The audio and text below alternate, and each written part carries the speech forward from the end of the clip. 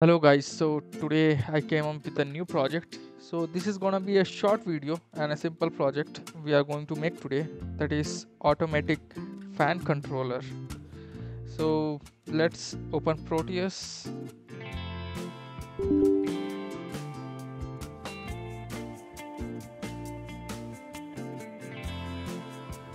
and here we will select new project. Let's give the name of our project. So let's give the name as automatic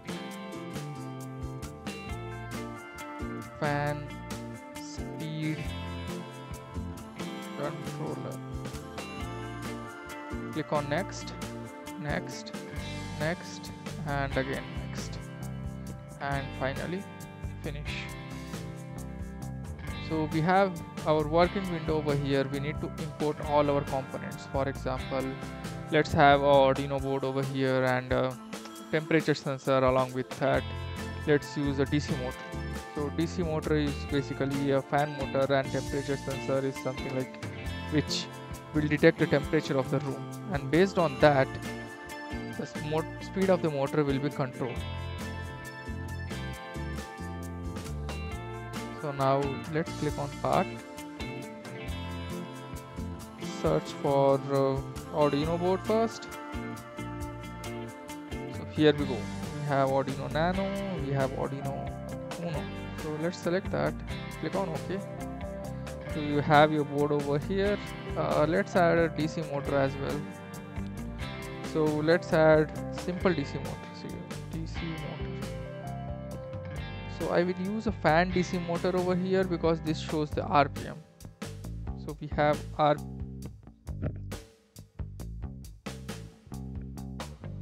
So we have a DC motor with the RPM over here. Click on OK.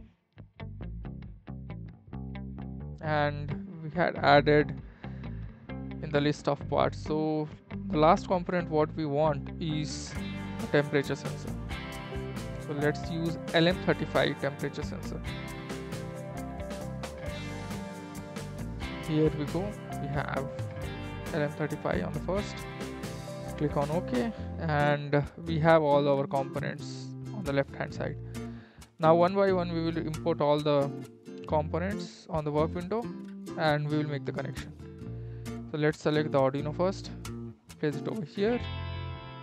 Next let's select a DC motor, let's put it over here, and a temperature sensor over here. Let me arrange this properly. I will rotate this in a clockwise. Here we go. Let's keep it next to the sensor so that we can see how the speed changes. So for the DC motor we need a pulse width modulation signal. So pulse width modulation signal basically used to increase or decrease the speed of the motor. We often use a H bridge, but I want to keep it as simple as possible, so we will make a direct connection. So let me know if you want to know more about the pulse width modulation. Maybe I can make another simulation video where I can use your oscilloscope and I will show you the output what we get from pin number 3, 5 and also 9 and 10. Basically those are a pulse width modulation signals. So as of now, let's make a connection. So first we will make a ground connection. So I will go over here in the terminal and let's ground. Do we have? Yes, we have ground. So select it over here, place it over here and make a connection. Now the motor is connected to ground. We need pin number 3 also should be connected to ground. This should be connected to the Arduino board, and this should be connected. Pin number 1 of the sensor will be connected to the VCC, that is 5 volts. If you are practically making the connection, it should be connected to 5 volts. And the output pin, that is V out, should be connected to any of the analog pins. So here we are going to use A0. So now first let's make a connection to the input of Arduino, that is output of sensor, that is V out. So it is done. Next, let's make the connection for this. So this is gonna be a lengthy connection. Anyways, I'm going to do it. So yeah, I will connect this to pin number 3. That is one of the pulse width modulation output. Done. Now we need a power supply over here. So I will select the power and place it over here. Connection, and double click on it, and you can see there is nothing is been added. Basically, let's give the name. By default it takes 5 volts as an input, so let's give the name as VCC or VDD, anything. So click on OK. So we have almost done our connection. So we have pulse width modulation output, we have from the sensor, and we have a motor over here which is connected to pin number 3, that is pulse width modulation output. Now it's time for coding. So let's open Arduino app and start coding the program. So click on new. Let's give the name for our sketch. So Control S. Let's give the name as automatic fan controller. So I already made the code, but anyways I will do it again for you guys. Code. Click on save. Now it's time to declare all the pins. So let's give as int sensor equals A0, and we have something output. So this will be like sense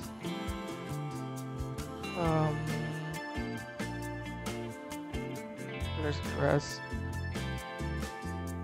motor fan is 3, and I will add some comment as well. You guys have some difficulty to understand the code, so let me add the comment. Sensor input pin A0 and fan motor output pin, so digital pin 3. Let's add a variable which stores the value of the sensor. So let's give as name as sensor value. Let's initialize that to 0.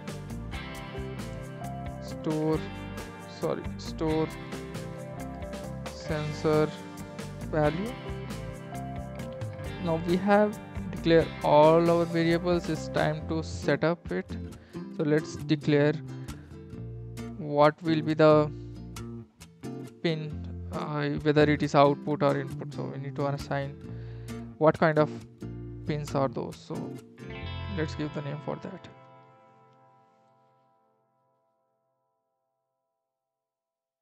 So let's write pin mode, and sensor by default is anyways input low, so I will give the name as fan, and this will be output. This will be output pin for controlling motor. So it's done. Now we are in the loop where we need to write our code. So I will try to make as simple as possible this time. So let's write only 3 lines of the code. So I will see whether we can finish it in 2 lines. So let's add first say sensor value equals analog read, because we are reading the analog pin. Analog read camel case, and that is read by sensor. Done. Now I will assign the sensor value itself to the motor speed, so that if the temperature increases, the fan speed also increases. So what I will do is I will do analog write, that is motor fan provided with the value of sensor value. Okay, let me add the comment as well. So this one, store the value fetched from sensor pin, that is A0, and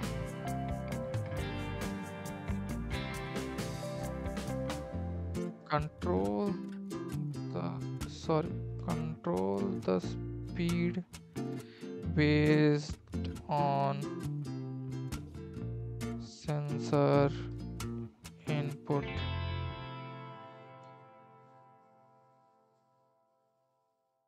So we are almost done. Let's try to compile the code. Here we go.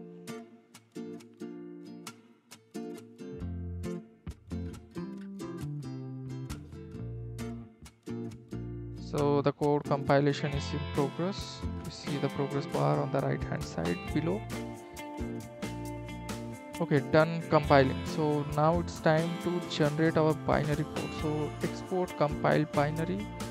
So this will generate a hex file, so that we can import that in our Proteus software. Now you need to see where you have saved this code, and there you can fetch your hex file. So for me, let me open the Arduino board, and here I will click on program file. You can see Arduino over here. You can see code, and here we are. Here is the hex file. Double click on it, click on OK, and next step is to simulate. So let's simulate this. Oops. So we got an error over here. It says no power supply specified for net. Okay, so let's go back and right correct this. Let's select this as a VCC and save it. Let's see what will happen. We'll try to simulate again. Okay, this one works. Fine. Let me try to adjust the screen.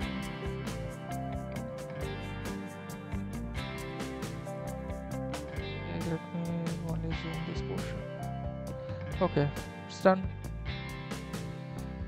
So you can see when the temperature is 27 degrees Celsius, the speed is 0.27 kRPM. So let me try to increase the temperature. So you can click on this.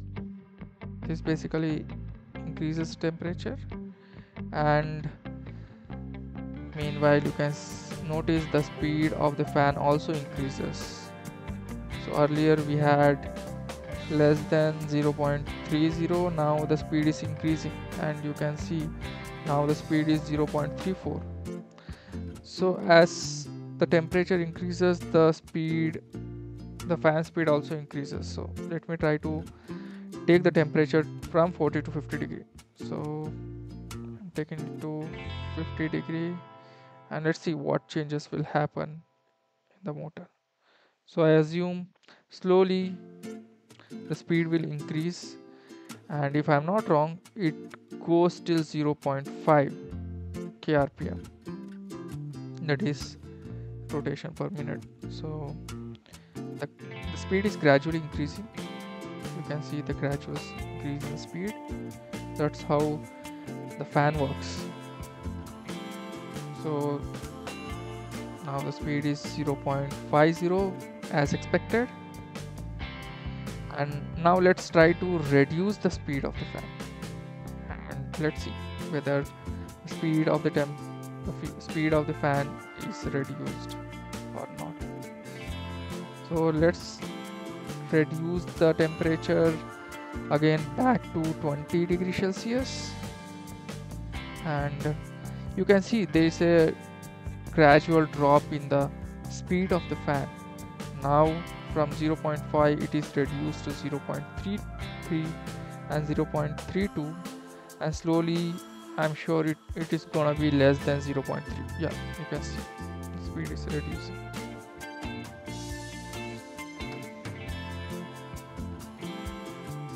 So this was the simple project of controlling the motor using the temperature sensor.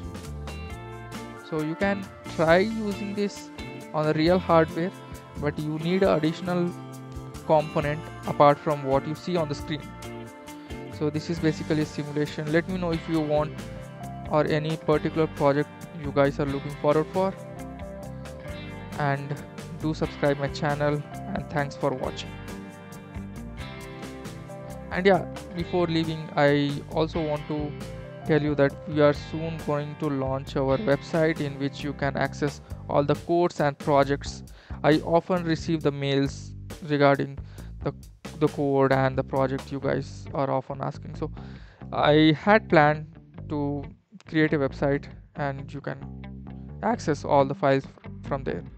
Thanks for watching again.